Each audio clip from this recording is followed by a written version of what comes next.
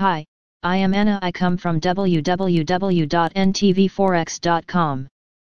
Samp P 500 index scope for a near-term bounce before deeper corrective setback. A Credit Suisse http ntvforex.com news ID 13340F 5 minutes ago by NTV Forex team. The Samp P 500 extends its corrective setback, and whilst economists at Credit Suisse see scope for a near-term bounce on Monday, the ideal scenario remains to look for a deeper corrective setback to test support at 3,280.60.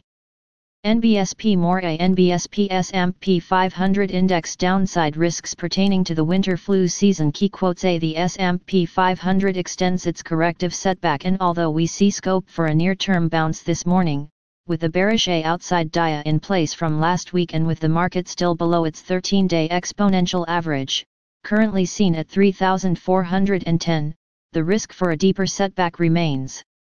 Key to the broader picture as to the severity of a setback remains seen from rates markets though, and whether we see a more decisive move lower in 10-YR US break-evens and a base in 10-YR US real yields, neither of which we have yet to seen, although the risk of which very much remains. A NBSP above 3,369 would suggest there is scope for a move back to 3,395, potentially 3,410, but we look for this latter level to then ideally cap for a move back to 3,307.03 ahead of our ideal objective, and what we look to be better support at 3,280.59, where we will look for a floor. A. The 38.2% retracement of the rally from mid-May, 23.6% retracement of the entire rally from March, July high and 63-day average. A NBSP a close above 3,410 would suggest we are set for a high-level consolidation phase,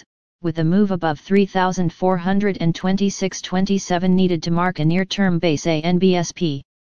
Subscribe our channel to receive the news as soon as possible. Thank you for watching. If you want to read real-time news, text messages to MT5 Expert Advisors page at https://mt5.expert.advisors.